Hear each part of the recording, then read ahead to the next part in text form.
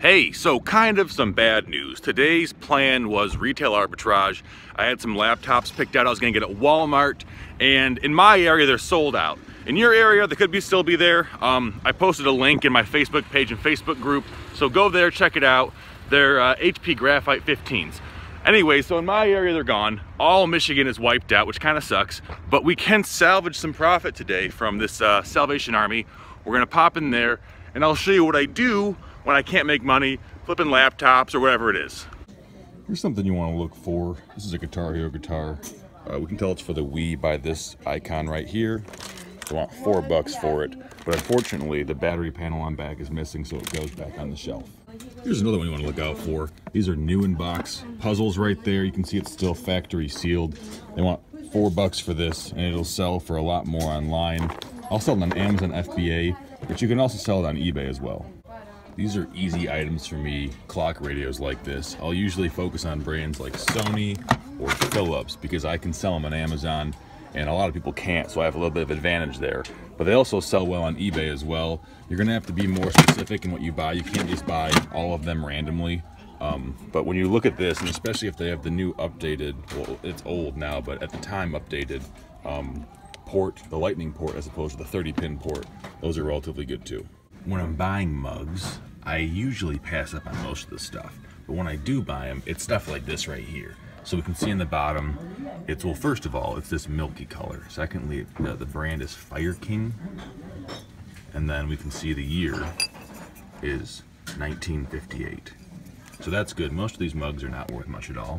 But then back here we see a Starbucks mug, and I haven't looked that up yet, but Starbucks mugs are a good niche to go into as well. Looks like this Starbucks mug will go for about $9 or $10, which is too low, but this mug here is going for about $25. So I'm gonna buy this, even though it's lower than my the profit I want to make. It's cool and it's in good condition. I don't know. It's more of just kind of like I want to do this than I have to do it. That store, okay, I spent 20 bucks in there. I got 3 puzzles and 2 toys. I ended up leaving the mug in there because it was only like a $10 profit. And I really, even though I think it's cool, I really have to focus on the big profit items. And I think the way my business is kind of transitioning or changing is I think what I'm doing more now, or I'll be doing more throughout the summer, is a lot more targeted retail arbitrage. So like finding really good deals on Walmart or Home Depot or Lowe's or wherever they are. And then as I go to those stores to buy the items, hit up the stores like this and just have that be like the extra padding, the extra cushioning on my business. I said, okay, I'm spending too much time on these $10 profits when I should be spending more time on $100, $200, $300 profits. I love thrift stores. It's still fun. It's still a great way to have that residual income. It isn't residual, but it feels like it. But if I think I can focus more again on the big retail arbitrage flips, the wholesale flips, the pinpoint flips from eBay to Amazon, that's gonna make more money overall. And so keep that in mind as I'm buying these things, like these puzzles right here. I bought 3 lost puzzles and they probably won't sell for like 4 months, between like 2 and 4 months for those. The sales rank on one of them was like 150,000. That'll sell in about 2 months, and the other sales rank was like 600,000. It was priced a bit higher too. And so I'm not getting those to sell next week. They might not sell until April. But if I'm focusing, making, 10 grand a month doing laptop flipping or whatever it is, or other stuff like that, not that I'm saying I'm making that much money, but just that's like the mindset I'm trying to adopt, then the money I make from thrift stores like this stuff down here is only gravy on top. I want this channel to be a place you guys go to learn things, not just like to waste time when you're listing or whatever. So let me know, is this helpful? Is this like vlog style helpful to you, where I'm kind of going through my day and offering advice? Or is it just the time waste? I don't know. You tell me, because at the end of the day, you're the consumer and I gotta make a product that is desirable for consumers. This is pretty interesting. These are, well, you saw it there, $5. They're Detroit Pistons Reebok jerseys, but they're blank, completely blank. And so these could be used for customization. Maybe a team needs a new set. I'm gonna pass on them because they're not really selling. But if these were like hockey jerseys or something that I could easily do like my own design on, definitely would be a big buy. At first glance, this seems like a great buy. It's a 20-inch iMac for 36 bucks. You can tell what model number they are by looking on the bottom of it. Down here, they have a few basic specs about the machine.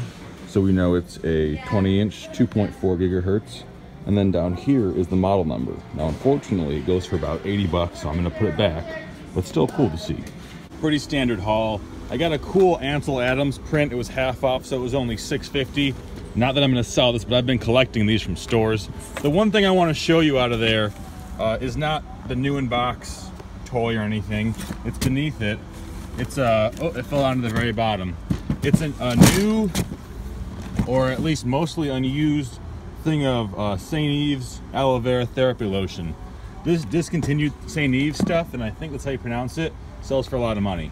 When you're thrifting, it's easy to fall into the trap of only sourcing the things you know. So if you're good at toys, or maybe electronics or whatever it is, you're gonna avoid like the knickknack section where I found that lotion. There's no comp on that lotion, but if you type in discontinued St. Ives or any more niche brand product that has a loyal fan base, you're gonna see they are paying upwards of, like, in some cases 50 times face value.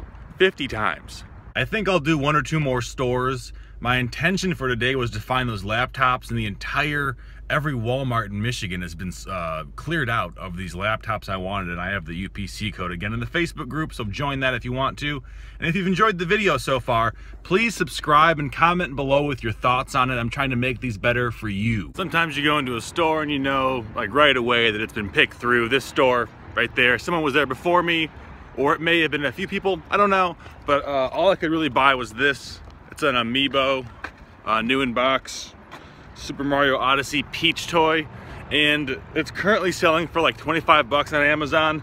I'm gonna hold it. It's gonna go in my warehouse for a year or two, maybe, who knows, and I'll try and get like 90 bucks out of it. These things sell really good when they're no longer in stock or no longer available, because people are they're collectors, they want the whole set.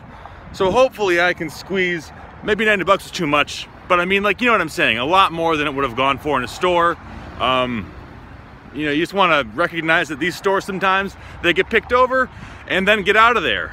Your time is valuable. And on that note, I'm gonna leave you guys. I'm gonna get out of here. Have a good day, and don't be a shithead.